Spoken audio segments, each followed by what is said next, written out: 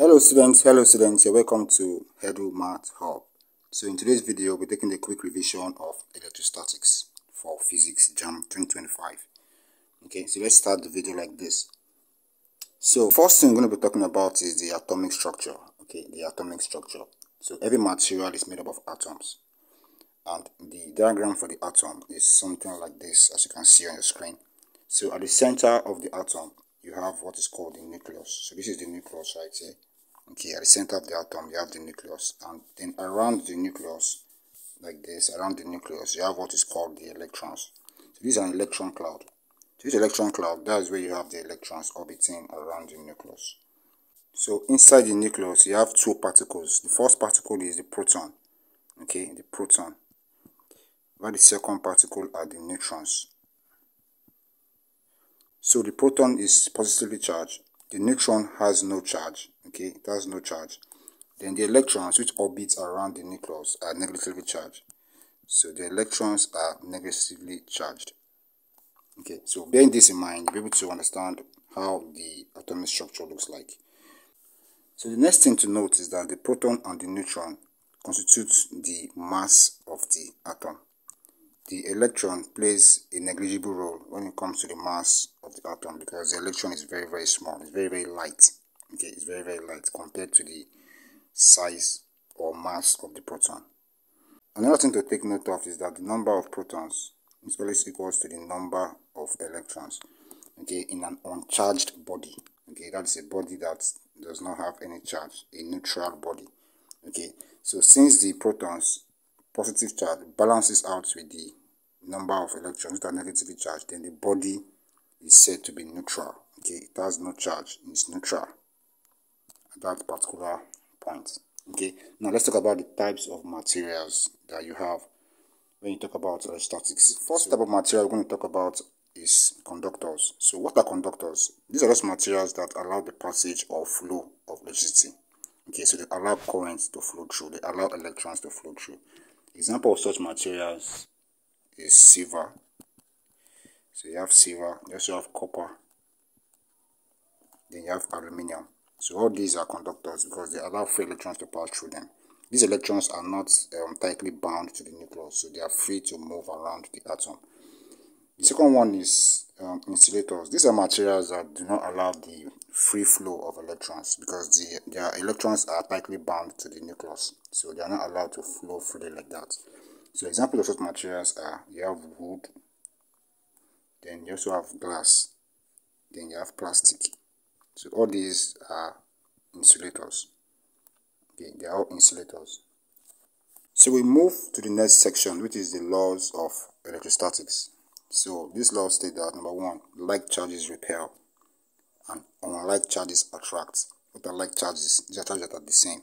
Charges that are the same or they are similar. So you have a charge, the positive charge and a positive charge. They will always repel.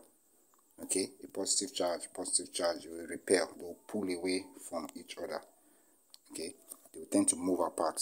Also the same thing with a negative charge and a negative charge. They tend to pull away from each other. Okay, but when you have unlike charges, like two unlike charges that are close to each other, like you have a negative charge and a positive charge, okay, they will tend to move towards each other. Okay, because the law of electrostatics state that unlike charges attract while similar charges repel. So keep this in mind. Very, very important. Now let's talk about the methods of charging. So charging the material, that means giving the material a charge. A charge can be positive or it can be negative. So the process of giving a material a charge, making the material to have a positive charge or a negative charge, that process is called charging. Okay, it's called charging. Now, how can you charge a material? There are two methods. So the first method is charging by friction or by contact. Okay, charging by friction. Okay, then the other one is charging by induction. Okay, so in this method, in this charging by friction, the two bodies will have to be in contact with each other. Okay, they will touch each other. While in this method of induction, they will be far apart. They will both be close to each other, but they will not touch. So let's take the first one, charging by friction. So this is the method of charging by friction. So right here in this diagram, we have what is called a glass rod. So this is a glass rod here. The glass rod is used to rub a sick material. So you rub the glass rod to and fro on the silk material, which is like a clothing material. So when you do that, electrons will move away from this glass rod towards the silk material. Electrons are negatively charged, so electrons will move from the glass material towards the silk material. Okay, so you rub it like that for some time, maybe like a minute. Then once the electrons leave the glass rod to the silk material will receive enough negative charges, while the electrons that just left the glass rod will have enough positive charges, because electrons and protons are supposed to be equal. Okay, but since electrons have left the glass rod will have positive charge. So after a while, it will now look like this.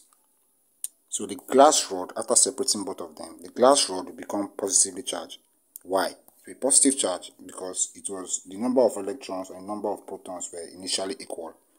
But after rubbing the glass rod on the silk material, the electrons moved to the silk material. So this glass rod will now have enough positive charge. Okay, the negative charge will reduce because most of them have gone to the silk material. So the glass rod will now be positively charged. Okay, because the number of positive charges is more than the number of negative charges. So positive charges is greater than number of electrons or number of negative charge. So the glass rod will be positive. It will acquire positive charge. Why this silk rod, which was initially neutral, like it has the same number of protons, same number of electrons, but now it has gained more electrons from the glass rod. So at this point, the silk rod will have enough negative charge. The negative charges will be greater than the positive charge. So since the negative charges are greater, then this silk material will become negatively charged. So at the end of the day, the glass rod will become positively charged, while the silk material will become negatively charged. So you just charge both of them by method of friction. Also, if you consider a material called ebonite rod, okay, ebonite rod, and you consider another material called 4, okay, when you rub ebonite rod on 4, okay, this ebonite rod will become negatively charged, while the 4 will become positively charged. So the ebonite rod will become negatively charged, while the 4 will become positively charged. The ebonite rod will become negatively charged because the negative charges from the 4 will move to the ebonite. So the ebonite will have enough negative charge. The negative charges of the electrons will be greater than the number of protons, so it will be negatively charged. While the 4, which has lost the electrons, we have more positive charges being greater than the electrons. Okay, so 4 becomes positively charged, ebonite rod becomes negatively charged. So take note of that. So you might be tested. They might ask you a question like this: what happens when you rub glass rod on silk, and what happens when you rub ebonite rod on 4?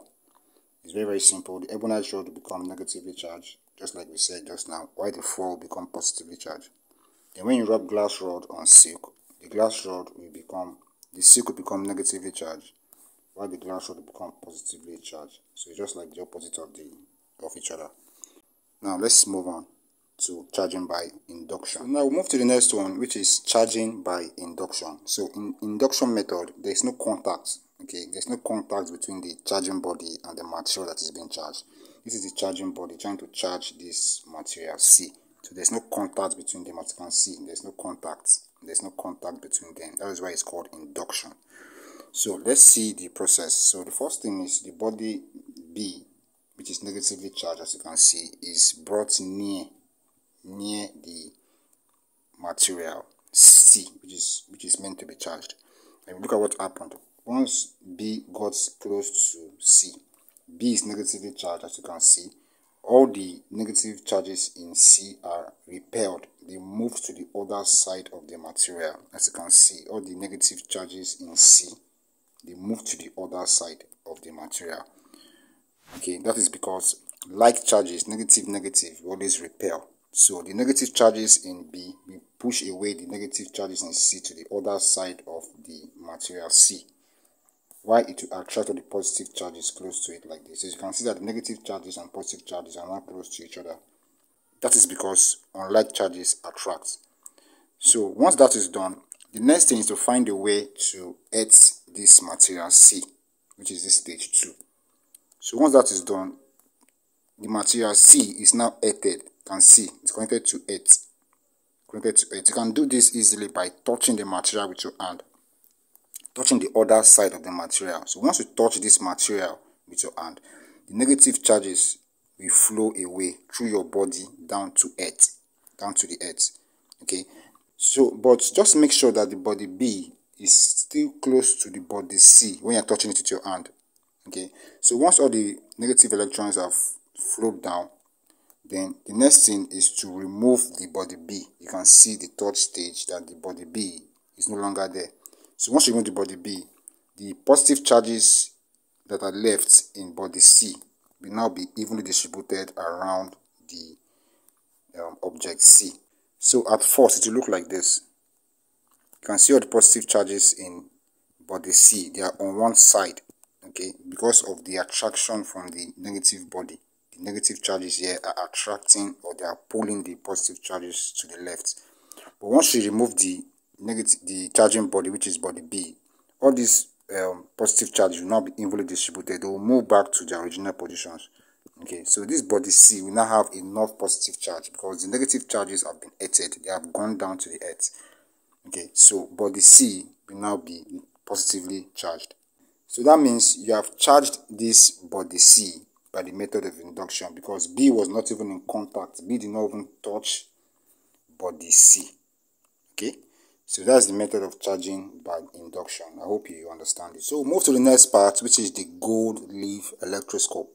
So this is an instrument used for testing the presence of charge on a body. Okay, if you want to know if a body has a charge, whether positive or negative, you test it using what is called a gold leaf electroscope.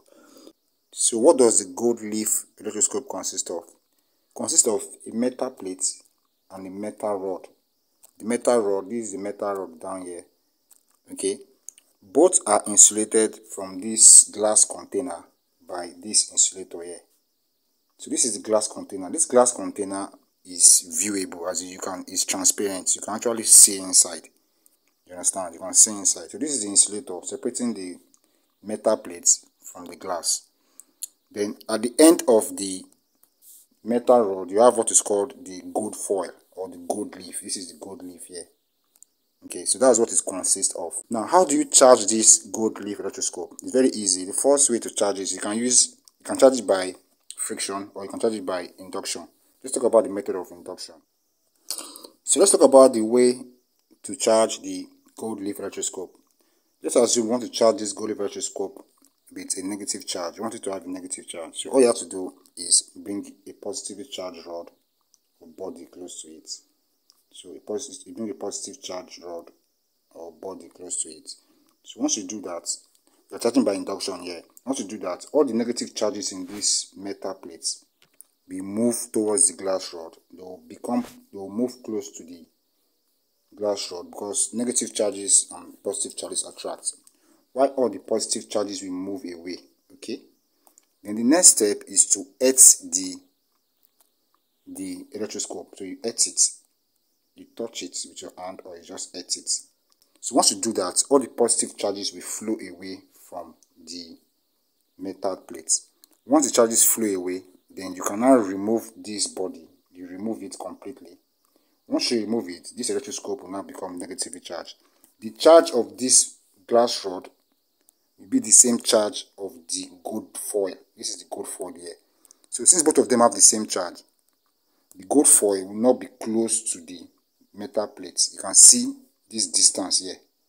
There will be a distance between the two of them because negative charges and negative charges cannot attract.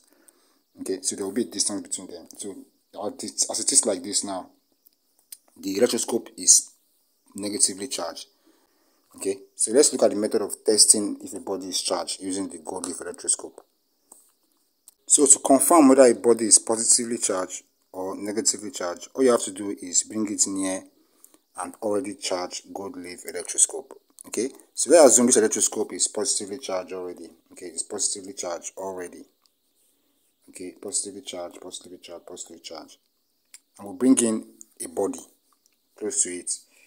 So once you bring in this body close to the cap here, bring it close to the cap, if this electroscope, if this gold foil moves away from the metal plate, if it moves away like this, if it diverges or moves apart, then that means this body that you're bringing close to it has the same charge as the electroscope. Okay, this body is positively charged because it's only positive charge that can cause what is called repulsion, the repel. But if you move this, if you bring the body back, if you bring another body close to the electroscope, and this gold foil reduces in size, or this distance reduces in size, or the gold foil moves close to the metal plate, or you can say if this gold foil collapses or they move close together, maybe they were like this before and they move closer to each other, then that means this body has an opposite charge to the electroscope. This body is negatively charged. Okay, because negative and positive charges will attract. Also, an uncharged body, that's a body without charge, okay, will also cause this gold foil to reduce in size, to cause this distance to reduce. So two things can cause the gold foil to collapse. The first one is if you put an uncharged body, an uncharged body will cause the gold foil to collapse.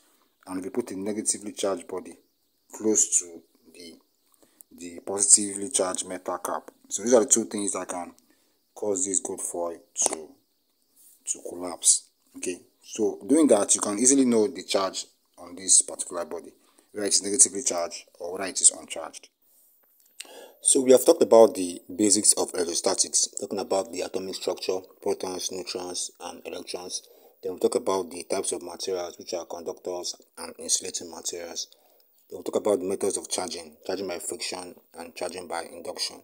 Then we moved over to the gold-leaf electroscope, talking about what it consists of, the use, and talking about how to charge it and how to use it to test the presence or absence of charge in a body. So this is where we're going to stop for today. If you enjoyed this video, please like and subscribe. Share this video with your friends. Click the next video showing on your screen right now for the continuation aspect of electrostatics. Thank you for watching. Remain blessed until I see you guys in the next one. Peace.